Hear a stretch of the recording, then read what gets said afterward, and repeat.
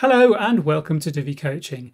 In today's tutorial, we're going to be looking at settings in more detail. In the previous tutorial, we looked at the general menu at the top of each of the settings dialog boxes. Today, we're going to be delving a little bit deeper into the gear or the settings icon. It's a big subject, and in order to not make these tutorials run for too long, we're going to have to break this particular section down into several different tutorials. So today we're going to be focusing on the first tab, which is the content tab, and everything that you find within that.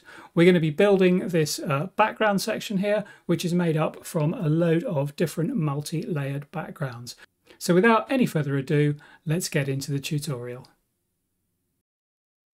First thing we're going to do is add some content, and in order to do that I'm going to go to the dashboard, pages, I'm going to add a new page and I'm going to call that page home, and I'm going to click to use the Divi Builder.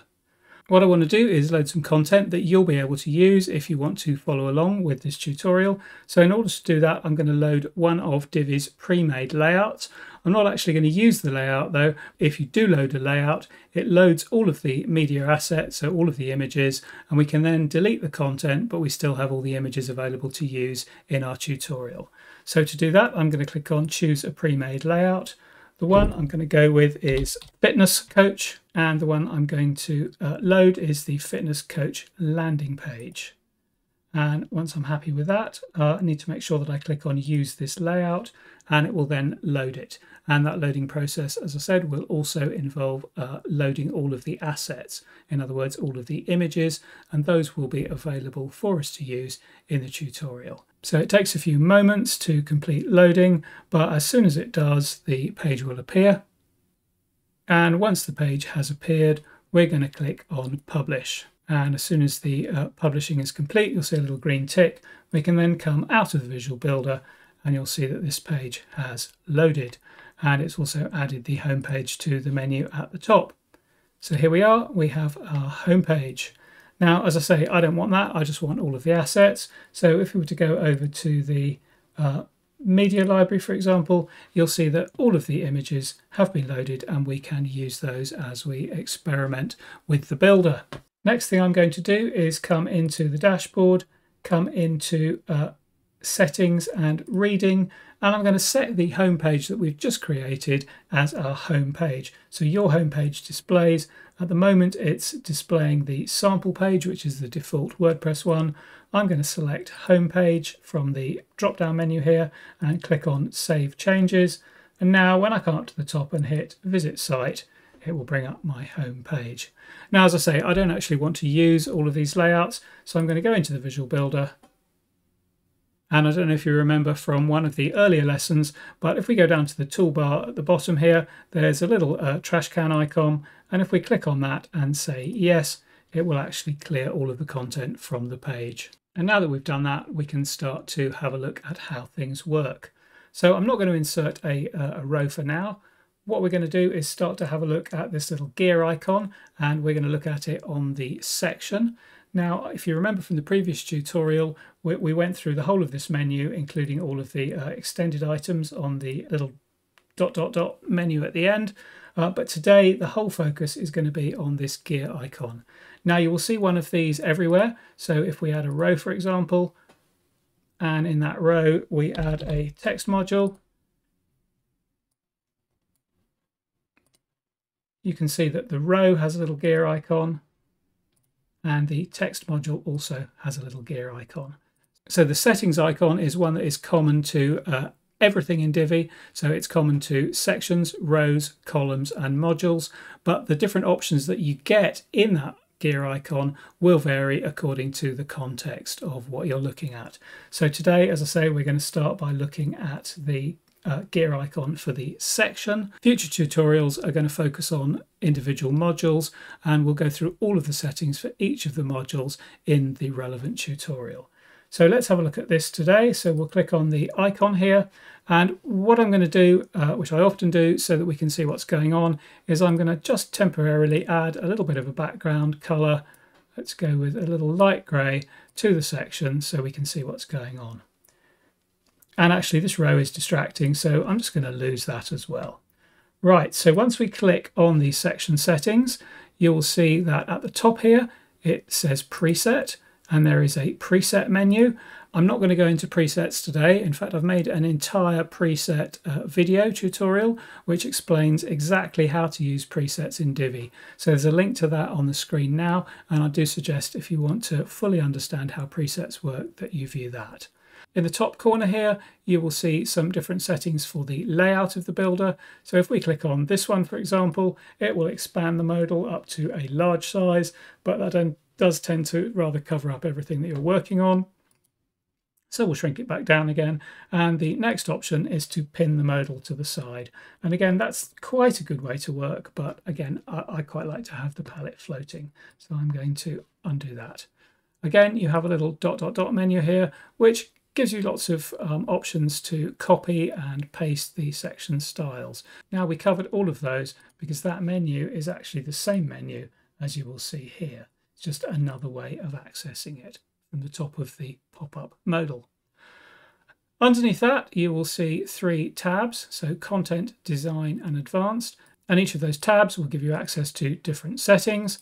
Underneath that, you have search options, so you could, for example, type something like spacing in there, and it will give you all of the settings that are available with the word spacing in them. And note that that is not just from the first tab, that is from any of these tabs. So for example, if we went with the word custom CSS, we would end up with the custom CSS section, which is actually in the advanced tab. The other thing you have here is an opportunity to filter, so you can show only the styles that you've modified. So as you can see, I've modified the background color and it shows me only the modified style, and in my case that is the only style that I've changed. So this is a way to modify or to filter to simplify what you're seeing.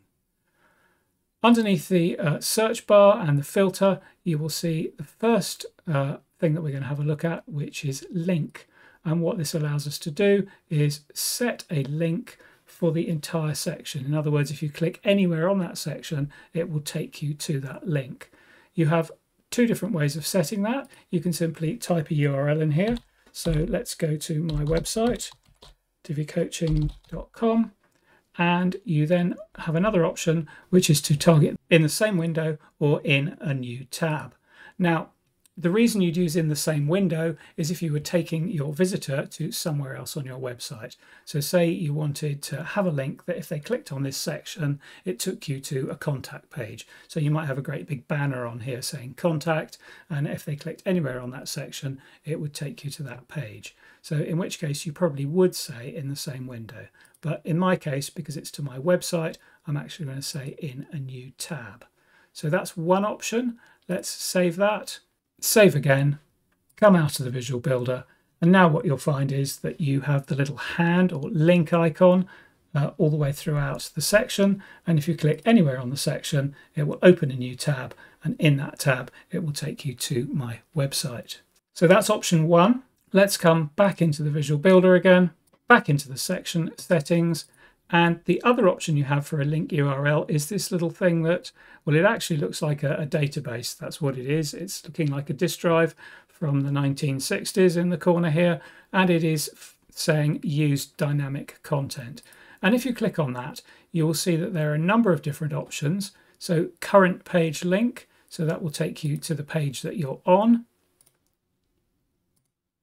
Author page link, if you have an author page set up. A home link, a post link, a page link, a media link, and a project link.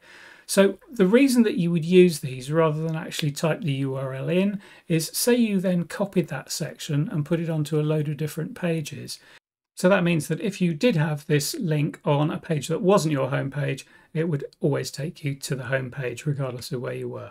So dynamic data is something that is much more useful in things like posts and in other places within Divi. It just so happens that you can actually use that here. So let's say we want a homepage link. It's as simple as clicking on that. We want it in the same window, and we can just click on that to save. Okay, so the next one we're going to look at is background, and this is the most complicated of the settings sections on this first content tab.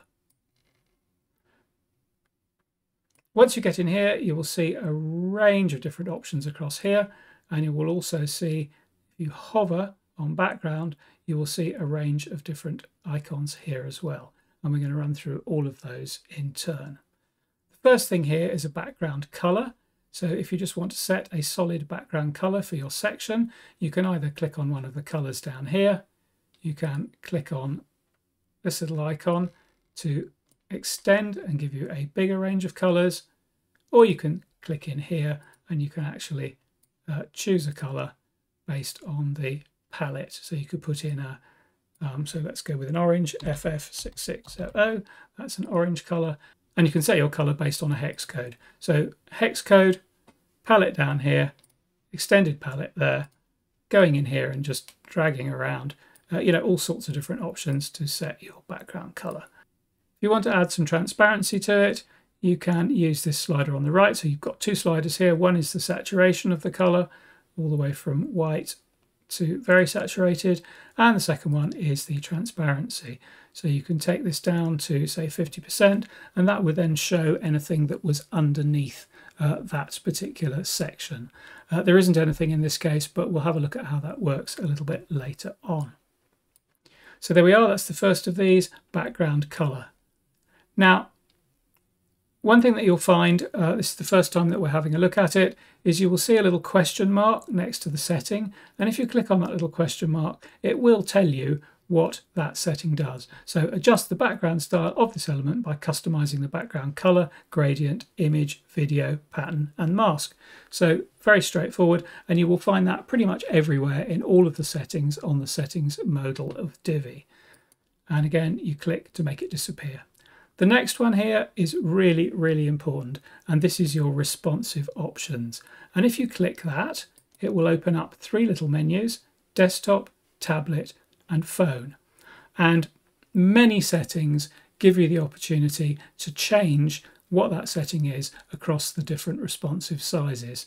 Now, we can use it here. So if you wanted orange on desktop, a lighter yellow color on tablet, and a light blue color on phone, then you can do that. And if we save, exit the Visual Builder, you'll now find that as you scroll across, we go from the dark orange color in the desktop size. As soon as it changes to the breakpoint for the tablet, you end up with this lighter color. And as soon as it again changes to the breakpoint for the phone, it ends up with this blue color. So that's a very simple example. As I say, something that's more useful if you're doing something like changing a font size.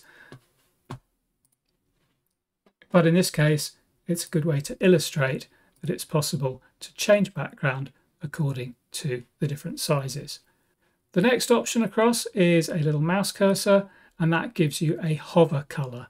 So if you wanted to have a hover color for the entire section, this is the desktop and this is the hover. So click on hover and then choose a different color. So say we went to the light color on hover. And again, if we save, come out of the builder, you'll now find that when you hover on this section, the color changes. So that's another option that's available to you. So we've looked at the responsive options. We've looked at the hover options, and as before, the little ellipsis menu at the end gives you access to a lot of the same things that we looked at in one of the previous lessons. The next tab across is a background gradient, and again you will see all of these in rows, columns, modules all the way across Divi. It's not just the sections. So learning it here, as I say, is going to apply to pretty much everything in Divi. So let's go in with gradient, and if we click to add a new background gradient, what you're going to see is a choice of this blue color at the top with a gradual gradient all the way down to green at the bottom. The two colors are defined here on these gradient steps. The type of gradient is linear in this case, but you also have the option for a circular one. So it's starting with blue in the middle to green on the outside. You have, you have an elliptical one, which again is a big ellipse of color changing in the bottom here. And finally, you have conical, which is a bit of a weird one that I've never used, but you're effectively on the top of a cone, and it's blending the color all the way around the cone. I've never really understood that one, and I've never used it, but it's an option. So I'm going to go back to linear. The next setting here is the gradient direction. So it's 180 degrees here, which basically means it's horizontal. If we were to change that to 90 degrees, we'll find that the gradient is running from the left-hand side of the screen to the right-hand side of the screen. The next setting here is the gradient unit, and we can choose all sorts of different units, and this will actually change the units up here. So at the moment we're going from 0% to 100%, but we could change that unit to be viewport height, and we'll now find it goes from 0 viewport height to 100 viewport height. And again, one of those things, you just need to play around with it to get it to do what you want, but I really find that using percent is easiest for everything. Place gradient above background image. If we said yes to that, well, we'll have a look at that when we look at background images in a minute. So the next thing we can do is change the colors, and we can change the gradient stops. So to change a color, you just click on it. So let's change this to white. So we've now got a gradient running from blue on the left-hand side all the way across to white on the right-hand side. And it's an even and linear gradient all the way through from that 0 to that 100. If we wanted that to be more loaded towards one side or the other, so say we drag this white back, what will now happen is it will go from 0 to, say, 50%, and the transition will take place in that first half of the screen. So effectively you've gone from 0 over here to 50% here, and you've gone through the full range that previously was going from 0 to 100. Conversely, you can go the other way. So you can, conversely, you can go the other way. So we could say start the blue at 50%. And the entire transition, so it's solid blue all the way up to here. And then the transition from blue to white happens in this half of the display. And if you start moving both of these, so say we go to something like 70%, and we then also bring this back to 70%, you end up with a hard line. So they're both at 70%, so it's blue up to 70% and it's white for the remaining 30%. And if you then start playing with the gradient direction as well, you can start creating some quite interesting effects. And you know, you will see this used on websites. People put some text in here and they make an effect using that. So that is the gradient. So I'm going to remove this gradient here, and I'm going to move on to the next one, which is background image. And that's pretty straightforward. So let's take an image like this one, for example, and we'll make that our background image. Now, the size of the section is going to be based on the content that's inside it. So in this case, we've got some padding at the top, and we've got some space for the row in the middle. If we want to see a little bit more of it, we can adjust our sizing. We'll cover this when we come on to the design tab later on, but for now I'm just going to go into sizing, and I'm going to increase the height of this to have a minimum height of 60 viewport heights.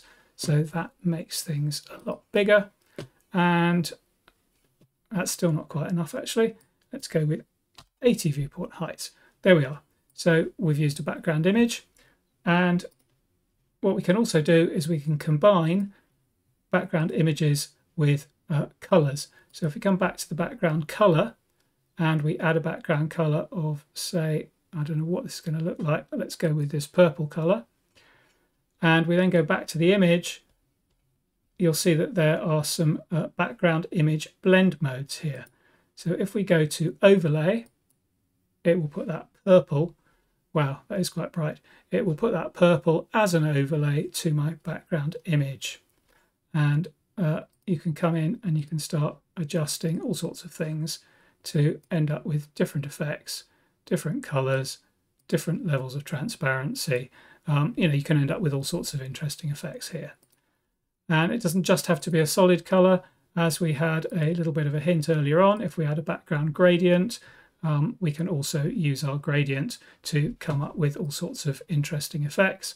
And if we start playing around with our gradient stops, like we did earlier on, so let's, for example, make this white. Let's change the angle to something like that. And let's make it a much tighter gradient. You can see that we have a different effect. And if we come into this white gradient and we reduce the transparency of it, we can start to see some of the original image remaining. So all sorts of wacky effects that you can create using a combination of gradients and images. Okay, the next type of background, let's get rid of the image, get rid of the gradient. Next thing we're going to look at is background video. So there's a school of thought that you shouldn't really use background videos for an accessibility point of view, but you will still see them on websites, and it's your choice whether you decide to use one or not. So in this particular case, I'm going to add a video that I've loaded earlier on, which is a lens flare effect. So if we load that, you can see that we've got this nice lens flare effect coming from one side of the screen to the other. To make it more interesting, you can start layering up these different backgrounds in order to create some interesting effects. So the next thing along here is a background pattern. So if we come into background pattern, we can start adding, in this case, there's a dotty pattern, and you can see that that dotty pattern actually appears underneath my lens flare. I don't particularly like the dots very much, but there's a whole range of different things to look at. So let's go with this wacky pattern here. And that looks quite interesting underneath my video. A further layer that we can add is a background mask. And what this will do is it will literally do that. It will apply a mask to the background. So the one by default it will apply is a funny sort of blobby thing, which I really don't like. One I like best is this pill, I think they call it, diagonal pills. And you have a few more settings down here of the color of the mask and the aspect ratio. And I don't want this to stretch to fill, I want it to cover. So that's the effect that I'm looking for. And I don't want a white background, I want a nice blue background. So I'm going to click on here to get my nice blue background. And then again, I can make it slightly transparent as well. So by adding a little bit of transparency, you can see that I've now got the video, this lens flare effect running in the background. You can see I've got my pattern, and I've now also got the mask on top of it. So quite a lot going on in the same place. You do need to experiment with these. Some backgrounds you can combine with others and some you can't. So if I now decided, oh, let's try adding an image as well. So let's add a background image. Let's add this trainer, fitness coach. I actually don't see it just because of the way that Divi works. Now, that doesn't mean that we can't actually add it. And I'll show you how you can layer up images in an even more sophisticated way. So all of the images that we've added in this particular case, so the video, the pattern, and the mask have all been added to the section. If I want to add my figure into the foreground, I can simply add the figure into the row instead. So let's come in with a new row. And in that row setting, I also have exactly the same background settings.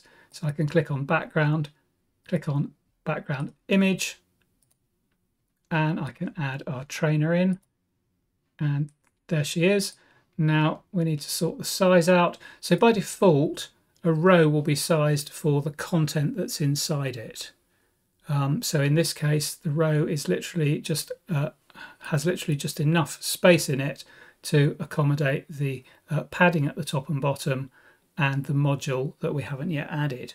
If we want to force this to be a different size, we can come into the design tab, and I'll be covering this in the next tutorial when we look at the design tab in detail. I can come into sizing and I can force it to be, in my case, I'm going to go with a minimum height of 80 viewport heights. And that's going to make her fill up the screen a bit better. She's still a little bit too big, so I can also fix that by going to the row background settings, back into the image, and I can come down and say what I actually want to do is make her fit. So we'll go with fit. So here we are. So we've layered up a nice background now, which has given us a figure on one layer. You can see the background actually passes behind her. We have the background video, we have the background pattern, and we have the mask. We can now add some content. So to do that, I'm going to click on Enable Visual Builder. Now, a little bit of a quirk of Divi here, that if you now choose Build from Scratch, you will lose everything. And the reason it's giving us these three options is because I didn't add a module, and in Divi terms, that is content. We can get away with that by going on Clone Existing Page. And then rather than actually selecting a page from the Divi library, we can just click on this little close here and we come back into our page. So what we're going to do is add some text. Now I think she'd look better over on the right hand side with some text running down here on the left. So in order to do that, one of the other options I have in my row background is a choice of the background image position. Currently it's center, so she is centered in the row. I want her on the right hand side, so I'm going to come in here and I still want her center vertically, but I want her to the right, so I'm going to go with center right, and that's popped her over to the right hand side. I can now add a text module. I can pop a bit of copy in here, and we can now style that copy. So I'm actually going to make it an H1, so if we highlight it all, and choose H1 here, it will turn it into an H1. And again, we'll go through all of this when we come on to the text module in a future lesson. We can style it. So here's my H1. I'm going to make it white. I am going to make it quite a lot larger. I'm going to add some line spacing into it. So that's looking good. I want it over the left-hand side. So in order to do that, I'm going to go into sizing, and I'm going to change the width of that text module till it sits on the left-hand side. So there we are. I'm going to save that, and I'm going to come out of the Visual Builder. So there we are. We've built that section. We've added some text, a text module. We've added a video background. We've added a pattern. We've added an image as a background of the row rather than as a background of the section. And we've added some text. And we've also added a mask to cut out the shape of our background. So all of that, really, we've only just looked at a couple of the options in the settings module. So there's a final one before we close today's lesson. And again, if we come into the settings, the final one here is admin label, and that's pretty straightforward. So currently it's called section, and instead I'm going to call it trainer hero section and click the tick. What that now means is that if we go into the layers view, it's actually called trainer hero section. So it's a way of me labeling my content. And also if I were to go into the wireframe view of the builder, again, it's called the trainer hero section. Okay, so we've covered quite a lot today, but we've still actually only covered this first tab. There's lots more to cover in the design and the advanced tab, and in the next lesson we'll be looking at this design tab in detail, and there's a lot to cover there. So today, as I say, we've looked at the link, the background and the admin label. Within background, we've looked at all the different types of background that are available and how they stack up. We've introduced ourselves to the concept of these little icons here, so the responsive option.